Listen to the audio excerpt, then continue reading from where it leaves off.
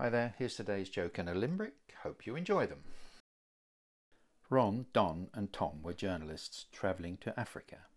They were excited as they landed at Kinshasa Airport. They stayed in Kinshasa for a couple of days to buy provisions for their expedition. They were well prepared and were planning to film their journey to sell their story on their return. They set off laughing and smiling.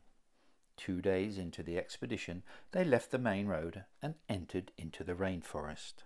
Hacking their way through the thick undergrowth, they were not sure that they were on the right track. They carried on, hoping to get the correct GPS coordinates. However, due to the damp atmosphere, the electronics were playing up. After 3 more days, they started to feel uneasy. They felt that someone was watching them. That night, the 3 men were captured and dragged off by a tribe of headhunters. The tribe's chief was talking and pointing towards them. They understood that things were bad.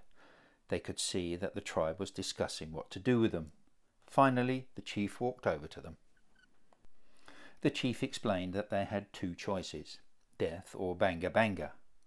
Ron didn't know what banga banga was, but he knew he didn't want to die, so he chose banga banga.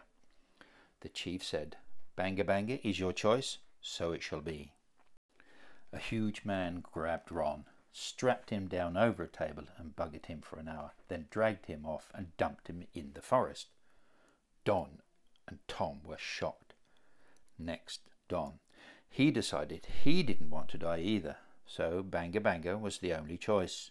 The chief said, "Banga banga is your choice, so it shall be." An even larger man grabbed Don, strapped him down and bugged him for 2 hours, then dragged him off and dumped him in the forest.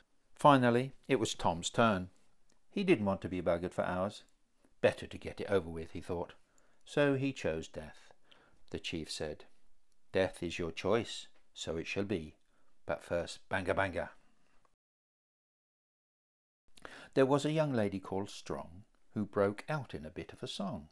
She could empty any room when she sang out of tune, as all the good notes went wrong. There you are. Thanks for watching. I hope you enjoyed them. See you on the next one.